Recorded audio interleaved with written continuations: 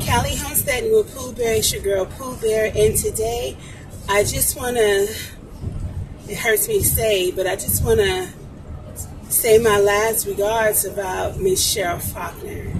Take your rest. I pray that your next journey is great. I pray that you enjoy whatever life brings you next. One day we will meet again, my friend.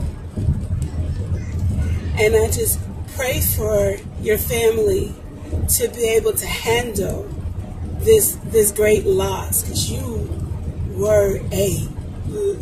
are a larger than life personality. And I thank you for getting to know you.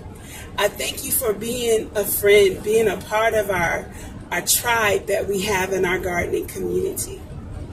And I pray that your family understands how important you are to us. We love you. And just because you're not on this side doesn't mean that it's over.